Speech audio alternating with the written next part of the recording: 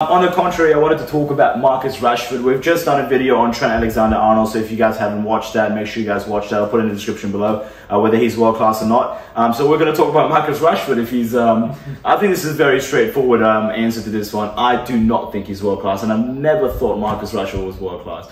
And I absolutely love the guy. I love what he's done off the field in terms of, you know, helping the children. And I think he's MBE. Yeah, MBE. Yeah. MBE. And I think that's phenomenal. I think what he's done for the community is great. I think he's a good guy. He seems like a good guy. But in terms of a player, I cannot put someone that performs in little glimpses throughout the season as a world-class player. I just can't. And I know he's done that like at the start internationally, and he's done that in the club level as well. But I think he's far from it. I think he's further than Trent. I think he's further than any player out there that is on their way to become world class. What do you make of Marcus Rashford? I would disagree on that. I would disagree. No way. and look, don't get me wrong. From time to time, I've been known to have a soft spot for Man United, but I do think Rashford is ahead of, I guess, Trent Alexander-Arnold when you look at the whole world class debate. And I think the easiest way, I guess, you could cop out of that is because there's not many world-class fullbacks in the Premier League at the moment. But I do think there are world-class wingers in the Premier League, and that's why it is so easy to see Rashford as further away from being world-class. You have players like Salah, Bukayo Saka, definitely world-class player, and you have Julian Alvarez, who's, I would say, well on his way to becoming world class, and you have so many. We've got Mbappe, Vinny Jr., Rio Sane as well at this age, and he's still performing numbers for Bayern this season. There's so many world class wingers out there, and a lot of top quality wingers as well. And I guess Rashford is, in my opinion, really teetering on that line of where he sits. Yeah, for me, like I just don't see it. Like I'm saying that Rashford at his best, he's unstoppable. But I feel like even Rashford at his best is not the overall sort of package that you want in a winger, because he does go missing in games. And obviously, when you go missing in games and you pop onto the 80th minute and you score the winner, I think all is forgiven. Yeah, rightfully so. But I just feel like he just hasn't done that for long enough. I just feel like when the team really needs him, I think being, a Manchester United boy, born in Manchester, he needs to be the one that needs to sort of lead the team when currently what United are facing right now. And I just feel like that lack of fight in him, I don't know what it is. I don't know, maybe it's a falling out with the manager at this moment in time, or maybe he's trying to force a move. But I just don't feel like, I think consistency is the biggest thing when it comes to judging a player and when you're trying to see if he's world class. Yeah. They're knocked out of the Champions League right now. They're coming somehow they're coming still 4th or 5th in the Premier League. The performances have been abysmal. He's been benched, and whenever he comes on, he hasn't contributed nothing. No tracking back. It's been abysmal, the performances so far, and he's done that throughout the course of the past couple of years. Like, it's just patches. It's just patches and patches and patches of play, and that's it. And I'm just so sick and tired of people trying to plead his case. So I'm like, I don't know, I just don't see anything in him. And I don't see him, because now he's not a young guy anymore. Trent, we were talking about in the other video, was 24. Bukayo Saka is 22. Martinelli is still young as well. There's other, fucking Isak as well is very young as well. So, these are young players. He is now 28 this year. So, 28 years of age, he's coming to his 30s. And I don't think he's going to ever reach the heights that he ever did if he keeps performing in patches like these.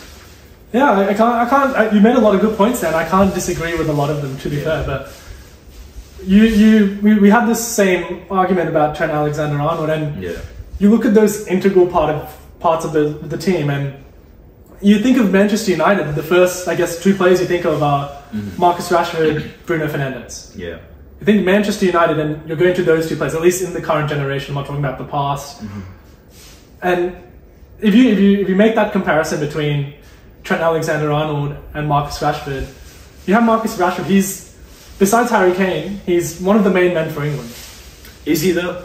He is. He is one of the main men for England. I don't think he starts for England anymore, and he hasn't started for England anymore. Even in the World Cup as well. He's been. Yeah, I mean, he hasn't been the best. That's due to his form in the league, and you can't hide behind it. But if you look throughout the years, he came up in a very, very good Manchester United team. He had the experience around him. He had quality. Players he can learn off. Really good forward players. Edinson Cavani, who I think is Besides Karim Benzema and maybe Robert Lewandowski, I think he has some of the best movement off the ball. Yeah. One of the best presses of the ball, similar to Wayne Rooney. He had all those influences, I guess, coming into the team. And I think, those crucial age where like you're 26, 7, 8, where I guess you're really going into both your mental and physical prime. Yeah. He doesn't have those players, or, you have a Cristiano Ronaldo who's come to Man United arguably past his prime, but he's still a quality player and he has that mentality. But now he's gone. He's been kicked out by the coach. Cavani also been shipped out. And you look at the players around him. You look at Garnacho. You look at, another player with world-class potential hasn't made it. Anthony Martial. Rasmus Højlund. And Bruno Fernandes, now I would say he's, again, I think he is world-class, but I don't know if he's quite the same caliber as Kevin De Bruyne, but he's him. You have Bruno Fernandes, you have Casemiro, Rafael Varane. These players all have the experience, but what are they offering to Rashford in terms of leading the line, going forward? They offer very little in terms of guidance, and I guess it's really easy to look at stats. It's really easy to look at style of play and all that, but I think some of these intangible things get missed out from the game.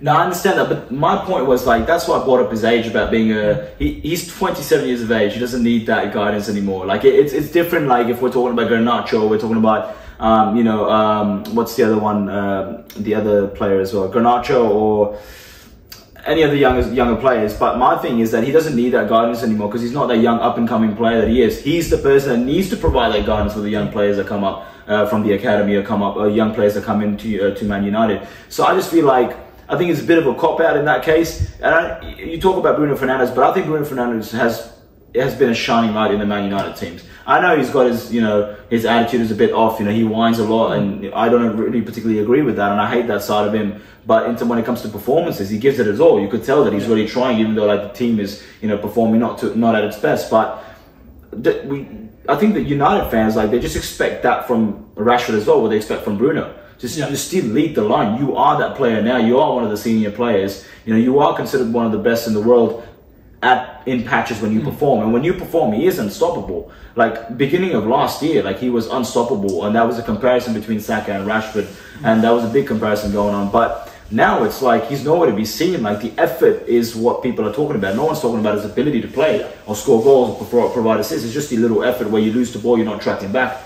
It's Manchester United, it's Manchester United we're talking about here. That's a big saying that everyone says, but that's what happened. That used to happen back in the day. You lose the ball, you chase it back. We hear that from under sixes, but if you're a professional footballer, you're not doing that, and you're one of the and you're playing for one of the clubs that's in the limelight every single day, people are going to catch up to that. Yeah, I can't disagree with that, but the way I look at it is, you think of the world-class teams, you think of the most elite teams. Manchester United's not there anymore. It's not there anymore. Manchester United is an elite brand, but it's not an elite sporting establishment.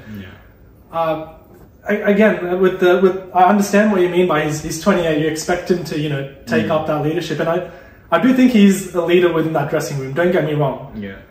But you don't have a coach who I think really commands that respect.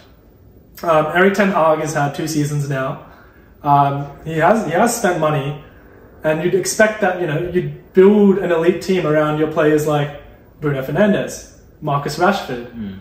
But you look at that front line, and you think of a world-class front line, and the 3 that come into mind, Neymar, Suarez, Messi. Even Sterling, Sturridge, Suarez, Robert Lewandowski, Leroy Sané, Muller, Vinicius, Rodrigo, Benzema. Where I don't see Garnacho, Højlund, and Rashford fitting in that. Don't get me wrong, but at the moment, Manchester United are very little more than a laughing stock. 100%. Like I said, I do have a soft spot for Manchester United, but I don't. I'm loving every bit of it at the moment. The shambolic of performances that are coming up. But they recently got knocked out of the Champions League. But look, I do agree with you. I do agree with what you're saying. What he has very little support, if you want to call it support, right next to him. However, I just feel like I think it's the little things that matter, and now it's like very clear to see that there might be some sort of falling off, or there might be some sort of, you know, issues going on internally with the manager, or, you know, maybe with his mental being. You know, obviously he had his thing with his missus where he was, you know, broke up with his missus and then got back together again, so that might be playing up in his mind. But I think what do you think the best sort of solution for Rashford would be? I think it would be to find a new club. I think it would be to find a new club. I know Manchester United fans are not going to like that, but honestly, some of them might, because, you know, when Marcus Rashford does play well, you get everyone crawling out the woodwork saying how world class he is, and the reason I agree with that is I know sometimes he goes missing, and you know that could be because of how Eric Ten Hag plays, because it's been a similar case with Garnacho where there's a lack of tracking back. So it could be a system issue. He doesn't get much support from people around him, but the world-class players come up in world-class moments. And Marcus Rashford, for me, is one of those players. He could go missing for 89 minutes of that game, and it takes him 1 minute. He is that sort of player who he can come up with that goal out of nowhere. And that's what separates the world-class players from the very top-level players. I agree. Consistency is a big thing. You want your players week in, week out, at least an 8 out of 10, at least for the world-class players. And I think he does have that potential, but again, I think it's more a case of the intangible. I think it's more of a mental thing. When he does well, everyone's singing his praises. But when the team does poorly, the first player that's the scapegoat for Manchester United day in, day out, before De Gea, fair enough, seems to be Marcus Rashford. The fans jump all over his back. The minute he doesn't perform. Let me close it off with this then. Like, do you ever think he's going to reach that potential that we're talking about? Like when it comes to world class, international level as well as club level, from now?